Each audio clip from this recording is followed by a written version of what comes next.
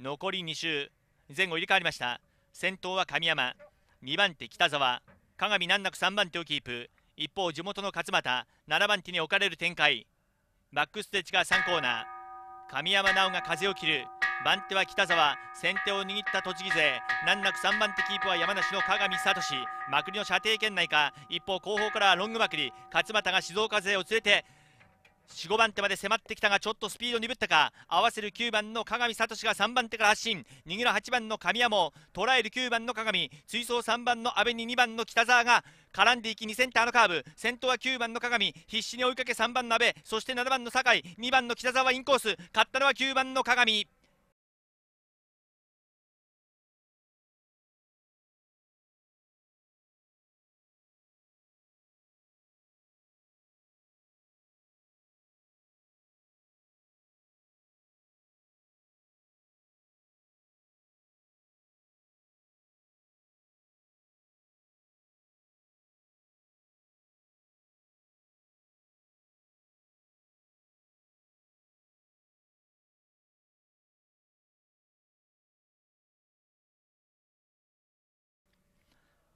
樋口健人、そしてその樋口を浦野良樹が抑え赤番を通過。さあ今日は先手を取っていくか地元の浦野。2番手志村、そして3番手伊郷デニス、中段に引く1番の樋口に対し、ここでペースアップ3番の高谷俊文、両者もがけう展開か。高谷と浦野、さあジャンと同時にスパート。3番の高谷が強引に叩き切る。8番の浦野は叩かれインコースで粘る展開となりました。一方並走の後ろで様子を見ている1番の樋口健人の出番はあるか。さあ最終回、先頭は3番の高谷俊文、今回はシリーズを通し3日間花を切りました。番手は5番の白川、続く7番の亀井、後方で足を溜めていた樋口健人のまくりが3番手、そして2番手まで迫る最終3コーナー。先頭は高谷、高谷先頭、ここで樋口が捉えた。樋口がまくり切り、追走9番の割地、4番の小坂と関東上位独占。1着争いは樋口か割淵か。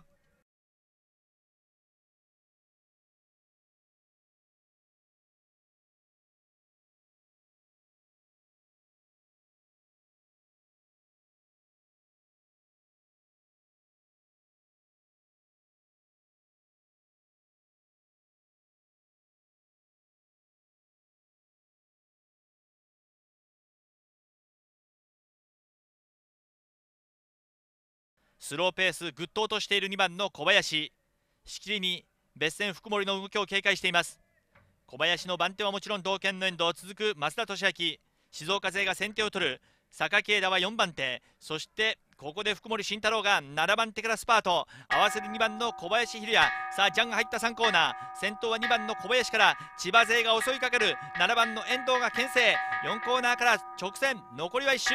2番の小林を強引に叩き切った4番の福森慎太郎、そして3番の中川圭一、切り替える7番の遠藤、そして6番の関、8番9番1番5番と並んでバックストレッチから3コーナー。先頭は4番の福森、3番の中川が番手絶好の展開。まくる9番の榊枝、2番手まで迫って4コーナーから直線は4番福森慎太郎を3番の中川、そして大外強襲は1番の白石大輔。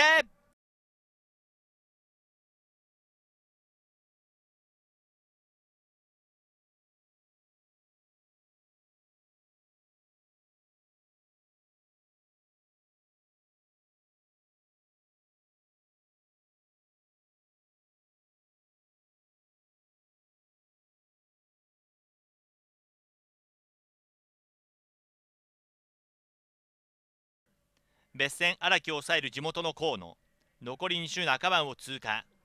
抑えられた荒木は抵抗せず中段に車を引く中、外並走からペースアップ6番の三木翔太、初日の続き思い切って出るか。6番の三木には同県の梅山、そして4番の中山と主導権を握った上越勢に対し中段取り合うのは難関。インコース地元の河野、アウト7番の静岡の荒木真也で最終回に入りました。逃げる6番の三木が逃げました。先頭は三木翔太、2番手1番の梅山が2番河野のまくりをブロック。最終回のバックステッチ、6番三木から2番の河野がまくり、合わせる1番の梅山、つばぜり合い。2センターから4コーナー、先頭梅山先頭河野、そして安坂、地元勢が続くが1番の梅山秀樹です。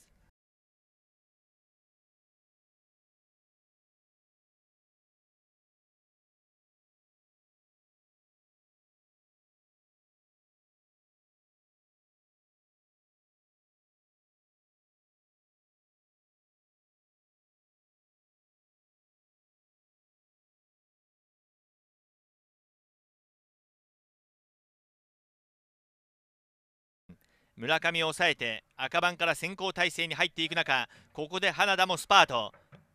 鈴木を相手に先行勝負か、突っ張っていくのが4番の鈴木。もつれる展開なら村上の出番もあるか。さあジャンが入った3コーナー、グッとペースが上がった花田を突っ張り切る4番の鈴木宏斗、3番の椿が花田をブロック。さあ最終回に入った。先頭は4番車鈴木宏斗、2番手3番の椿義友、7番の花田3番手から巻き返していく。二の足を使った7番の花田、追走地元の柴田、そして6番の村上のまくりも炸裂。ここは6番の村上が前段飲み込んだ。追走5番の大橋、そして金子、関東上位独占。6番の村上を5番の大橋かわせず関東上位独占。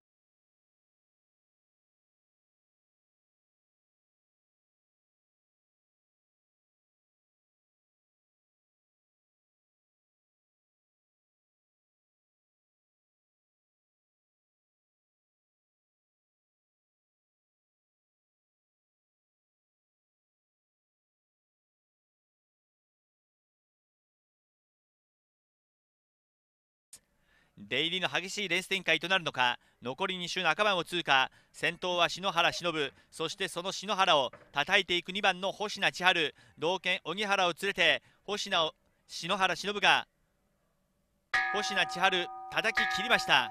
ジャンが入った3コーナー、最終先行は星名千春、叩かれ6番の篠原3番手をキープ。一方相川英吾は後方からのロングまくり。さあ最終回、先頭は2番の星名、2番手荻原、篠原、相川まくっていけるか。最終回のバックステッチ、3番手からまくる6番の篠原を7番の荻原がブロック。インコースついてきたのが5番の大沢武弘、2センターから4コーナー。先頭は7番の荻原に代わって5番の大沢も迫ってきたが、勝ったのは7番車荻原直人です。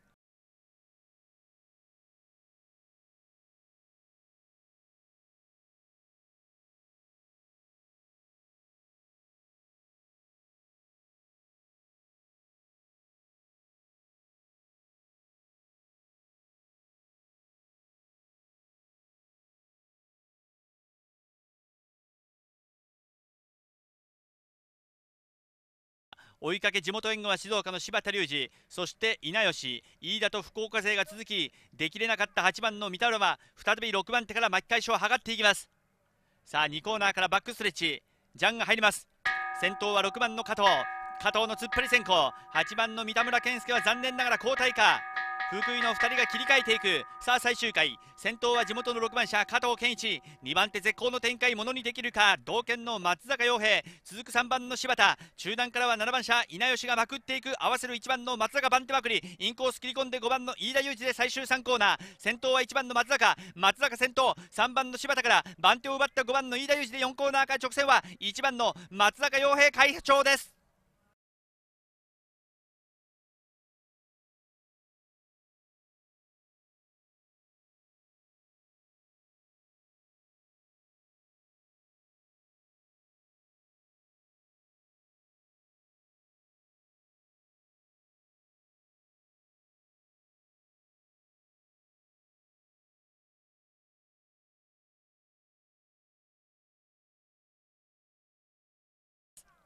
さあ警戒している8番の津村、先頭2番手は吉本、西の遠征ラインが先手を取り、神田は現在4番手、真っ中段は6番の藤田、一方後方から巻き返していく7番の伊早塚がスパート。気づいた8番の津村もペース上げていく。さあ両者もげき合う展開で打賞なくしにセンターから4コーナー。先頭は津村、仕掛ける7番の伊早塚を1番の吉本が好ブロック。さあ最終回に入った。先頭は津村が逃げる。インコース切り込んでいく2番の神田、1番の吉本が7番の伊早塚をさばいてバックストレッチ。先頭は8番の津村、1番吉本、2番と神田並んで6番の藤田のまくり。2センターのカーブ、先頭は津村から変わって吉本、そして大外3番の大塚、さらに9番佐々木が迫ったが、勝ったのは1番の吉本哲郎。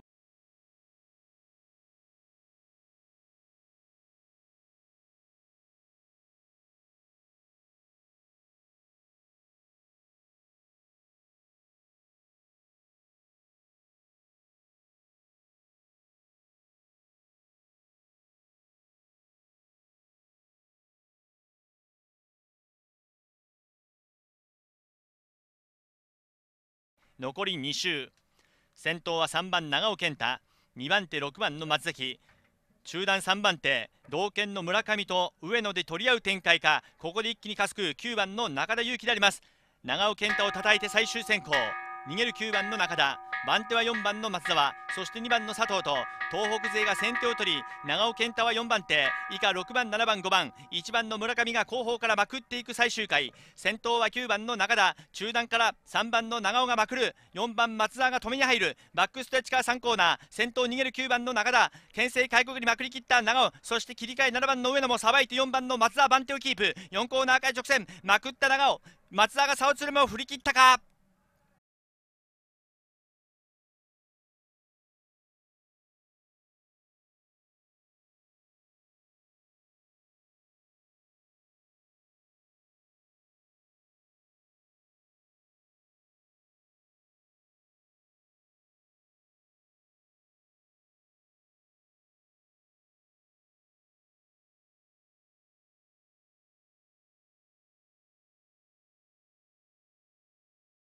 その泉を抑えに入る埼玉の伊藤慶太郎、先手を握るのは埼玉東京ラインか。1番の泉、中段に車を引くのか。一方後方で難関勢を連れて一気にスパートか。4番の太刀正成、ここで関東勢もがき合う展開か。スパート4番の太刀合わせる3番の伊藤、両者もがき合う展開なら1番泉としては願ってもない展開か。さあいよいよ決勝戦もファイナルラップに突入。もがき合う伊藤太刀両者であります。足を溜めている1番の泉、さあここで後方からまくっていくか。先頭は3番の伊藤慶太郎、2番手5番の川口、切り替えて立川3番手1番の泉のまくり、追走9番の山崎、最初にセンターのカーブ、先頭伊藤、番手抜け出し図る5番の川口、中割って8番の内藤でありますが、抜け出したのが5番車川口光弘。